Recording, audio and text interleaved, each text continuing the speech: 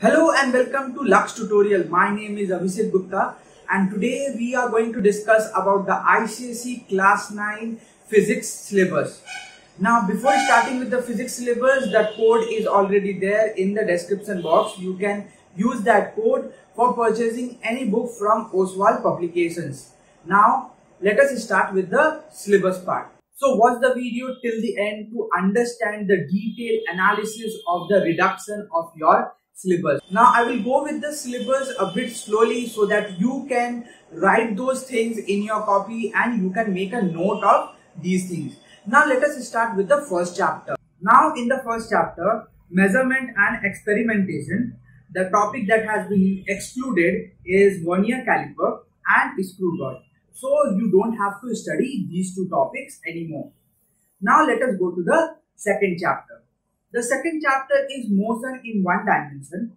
In that chapter, the topic that has been excluded is the graphical representation of linear motion. So all the graphical representation of speed, then displacement, then acceleration, these graphical representation as well as the numericals based on that one has been excluded from this chapter. Moreover, the derivation of the three equation of motion, mostly v square is equals to u square plus 2as, s is equals to ut plus half at, and v is equals to u plus at.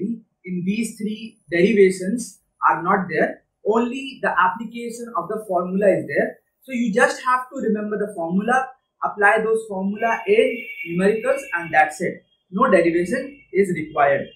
Now coming to the third chapter, laws of motion, no changes are there in this chapter, so you have to study the entire chapter. Now coming to the fourth chapter, pressure in fluids and atmospheric pressure. In this chapter, only the examples of Pascal law has been excluded. So you don't have to read the examples of Pascal law, just read the definition of Pascal law and then you can start with the numericals. So this is the topic that has been excluded from the fourth chapter. Now let us come to the fifth chapter, that is upthrust in fluids, Archimedes principle and flotation. Now in this chapter all the topics is still there, that means there is no such change in this particular chapter. Now let us go to the next chapter. The next chapter is chapter number 6, heat and energy. In this there are major changes over here. The energy flow and its importance all are excluded from your syllabus. That means no need to study these topics anymore. And then the energy sources, what are the different kind of energy sources, those topics are also excluded from your syllabus. And in the greenhouse effect and global warming, you just need to study only the definition, rest all parts are being excluded. So a major chunk of this chapter, that means heat and energy, has been excluded from this syllabus. Now let us go to the seventh chapter, that is reflection of light. Now in this chapter, the formula F is equals to R by 2, that means focal length is equals to radius by 2. This is excluded. That means no derivation need to be done from this topic. The sign convention also in this chapter has been excluded. That means no need to remember the sign convention. That means if you are going upwards, it should be positive. If you are going downwards, it should be negative. That part need not to be studied. Then the numericals problem using the mirror formula, that means 1 by f is equals to 1 by u plus 1 by v, that formula that has been excluded from your syllabus. So these are the topics that has been excluded from the chapter number 7, that is reflection of light. Now let us go to the next chapter, that is propagation of sound wave. In that chapter everything is still included, no such changes is there in that chapter. So you have to basically study the entire chapter. Then coming to the current electricity part, in the case of current electricity, the entire syllabus is still present. That means no changes are there in that chapter. The entire chapter remains intact. Now let us go to the 10th chapter, that is the magnetism. Now in the case of magnetism, the electromagnetic part and the uses of that one has been excluded from your syllabus. So this is the topic that has been excluded from magnetism. Now these things that I am saying, that means these chapters that I am saying, all are from the concise physics book. That means I am basically referring the concise physics in this particular case.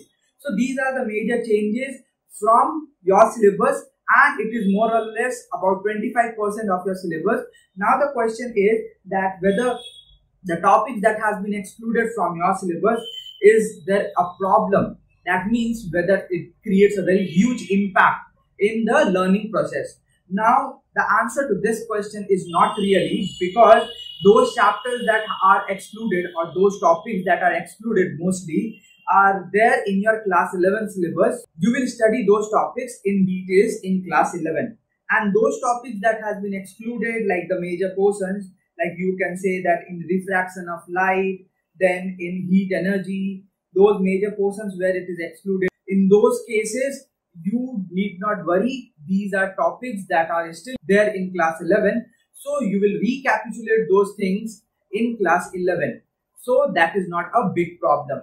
And coming to the point of view of the students, that what will be the new pattern of the marking scheme, or what will be the new pattern of the question paper, that totally depends on the council. I'm pretty much sure that the council will come up with the sample papers this year, and more publishers will also come up with the sample papers based on that specimen copy of the council paper. So if you like the video, press the thumbs up button, click on the subscribe button, and don't forget to press the bell notification, and do comment in the comment box that which other subject you want me to cover up for the reduction part, that means for the reduced syllabus.